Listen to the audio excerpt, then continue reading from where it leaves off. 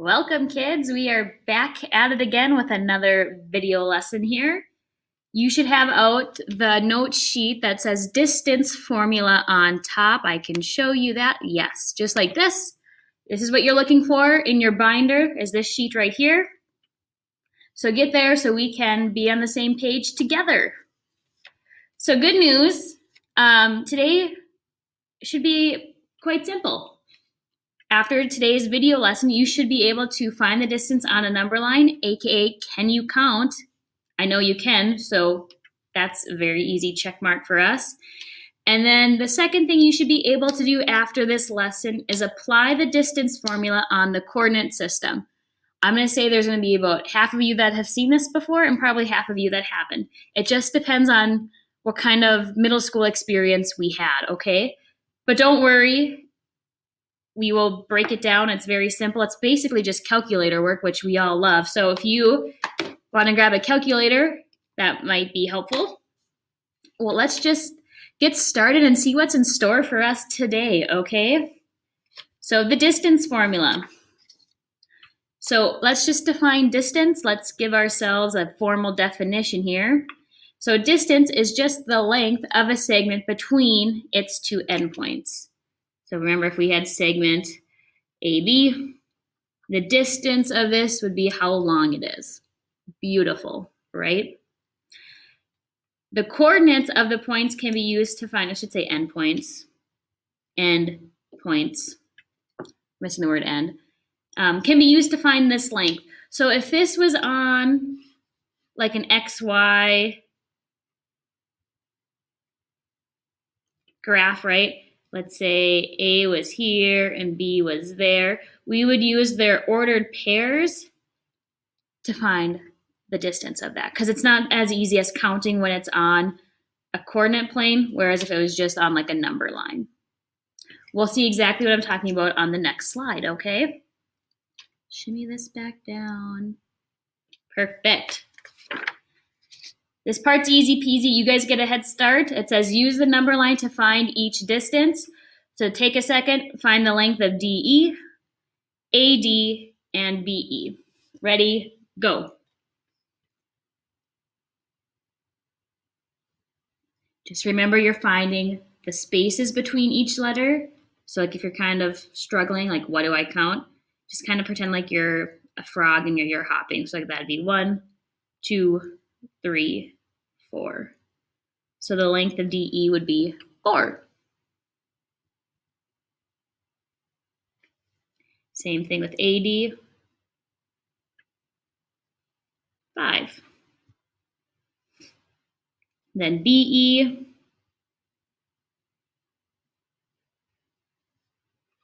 8. Are we good? How'd that go? I'm hoping it's okay. So finding the distance on a number line is super, super easy. You just count. You guys can count, right? I hate saying this, like the Pythagorean theorem is something you should have seen before. It is something you should have seen at some point in one of your math classes, and it's okay if you haven't. So if this is totally new to you, it's just a formula. Later on in the year, we have like a formal lesson on the Pythagorean theorem. But I mean, technically this is like a review, so that's why they throw it at us so early in the year before we actually go through it together. But you can use the Pythagorean theorem sometimes to find the length of a segment if it's in a XY plane. So if you're kind of like, what is she talking about? What's the Pythagorean theorem? No worries. This is the notorious a squared plus b squared equals c squared. I feel like any adult you ask, what's something you remember from geometry? This is like the one thing that they can remember is a squared plus b squared equals c squared. They probably can't tell you what they use it for. They probably can't tell you what those letters mean, but I feel like everyone just kind of remembers this as an adult. So let's break it down. So our goal right now is to find the length of GH. So do you guys see how we can't count like we did on the last examples, right? Because this isn't on a number line. Like where would one unit actually fall? Like would this be 1 or would it be more like right here? We really can't count. So we can use the Pythagorean theorem to help us. So things to remember about the Pythagorean theorem, it has to be a right triangle. C equals our hypotenuse. That's kind of what you need to remember, okay? So if I look here, do I have a right triangle? No, Miss Bundy, you have a line. So we can make, though, a right triangle, because look how easy this is. If I use a highlighter, how's that sound? Come down here from H all the way to G and come this way. Do you guys see how now I form this right triangle? And now we can kind of count, because look, how many spots is G from this corner here? Well, that's a 2, right? 1, 2. Now, how high up is H from this point here? Well, let's count. There's 1, 2, 3, 4, 5, 6. So 6. And now I can use this Pythagorean theorem to find the length of GH, because GH would be my hypotenuse. So now let's look here. So here's our formula. Now A and B just make up your two other sides of your triangle. So like I'm going to plug in 2 for A. So I have 2 squared. And then my B would be this side here, so 6 squared. And we're looking for C, because I don't know how far that is. So we just have to figure it out. And now it's just calculator work or mental math. So what's 2 squared? Well, 2 times 2 gives us 4. 6 squared, 6 times 6 is 36. 4 plus 36 gives us 40. And now, how do you undo something squared? If I just want 1c instead of c squared, remember we take the square root. I don't know if you guys have used this or not on your calculator, but on a calculator like this, you're going to hit second, and then you're going to hit this button here, the x squared. So now I have my square root symbol, and then you're going to hit 40, and then hit enter. So our answer is 6.3 equals C. Now if we look, does this look like it's about 6?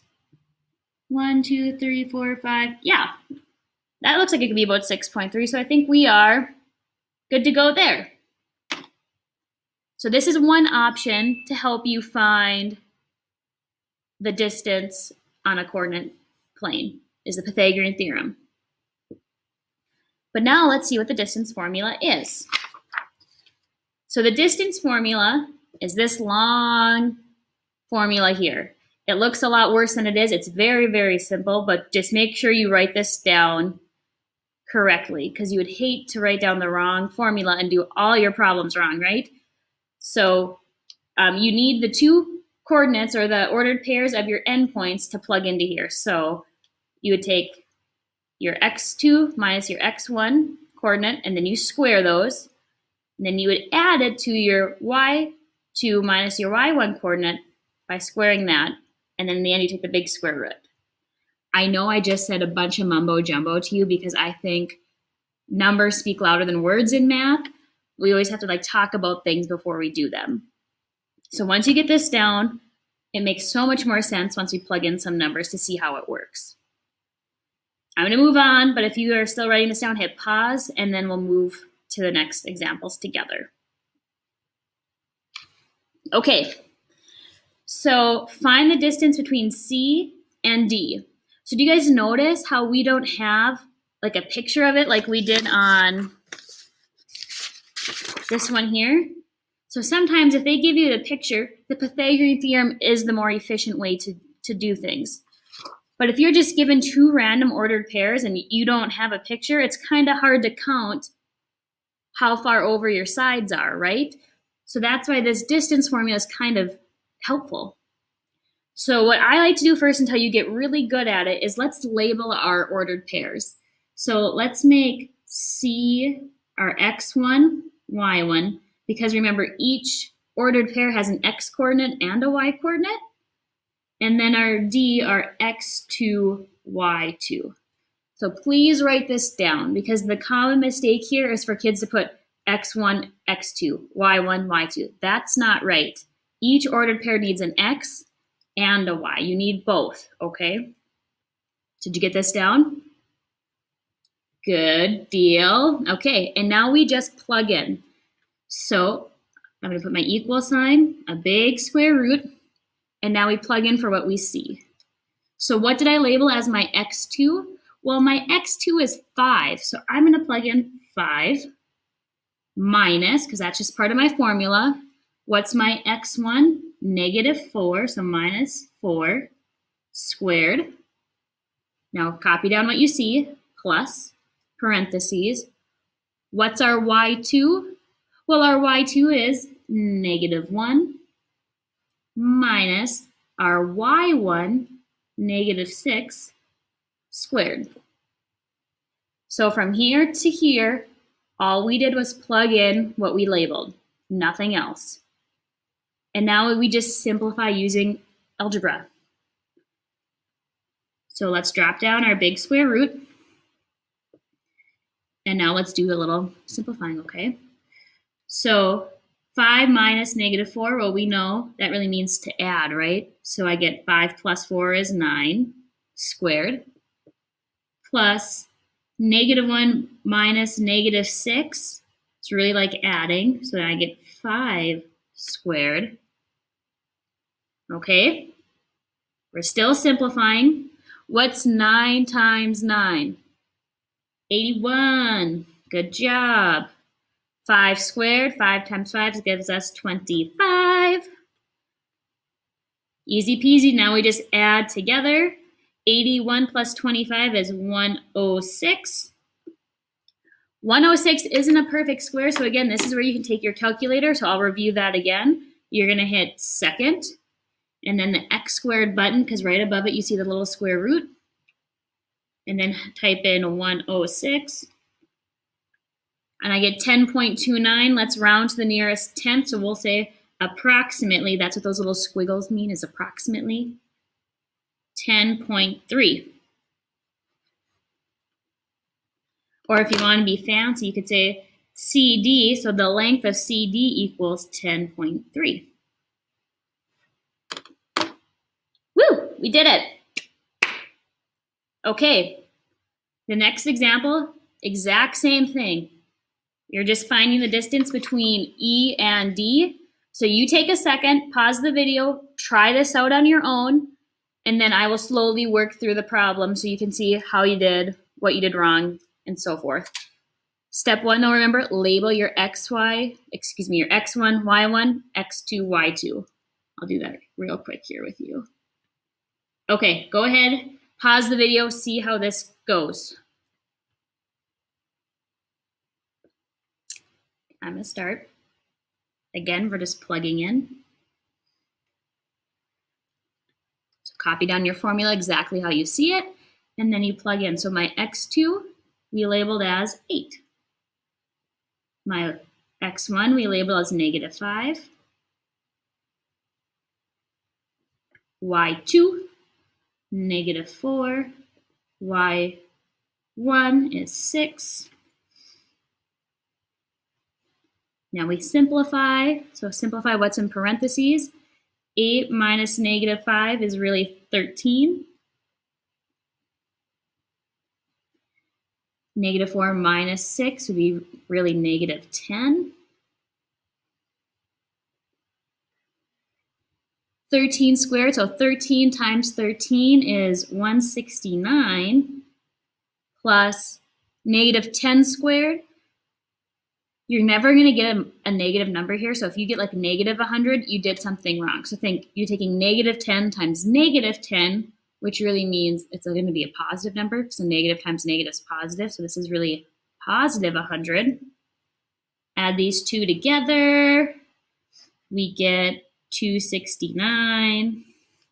And again, use your calculator because 269 is not a perfect square. 269. 16.4. So approximately 16.4.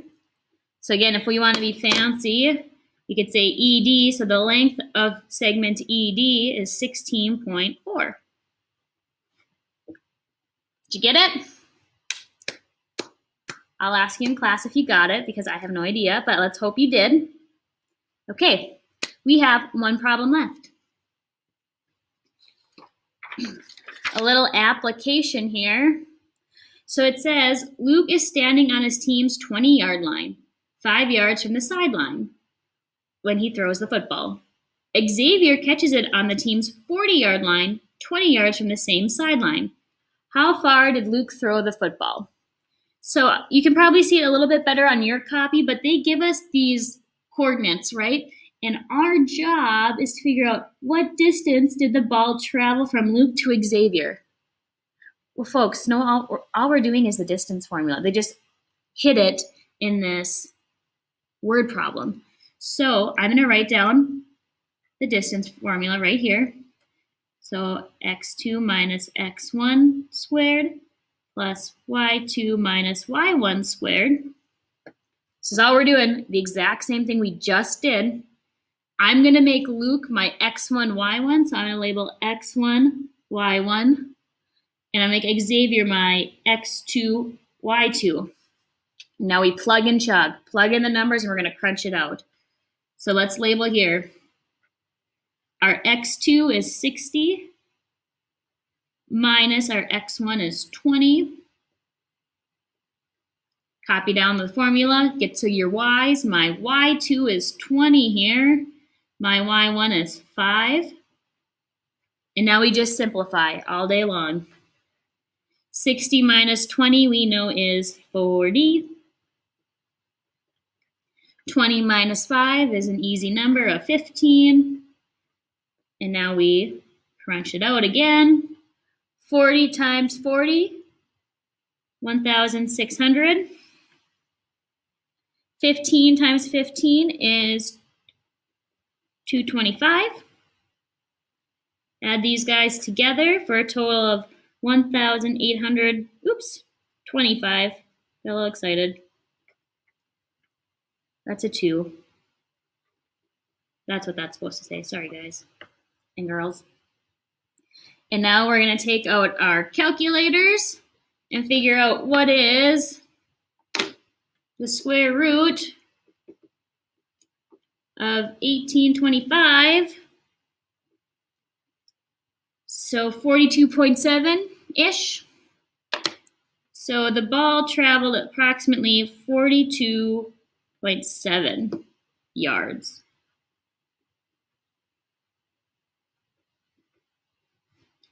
I mean, I feel like that's a pretty long throw, but I guess I'm not super knowledgeable in football. Okay, that's all I have for you for this video lesson. I'm open to like closing music or a sign on. I don't know if I said that at the beginning of the video, but just to, I don't know. If we're doing this the whole time, it'd be kind of fun to have something like that. Enjoy the rest of your day. I will see you next in class. Shoot me an email if something doesn't make sense or you are lost. See you later.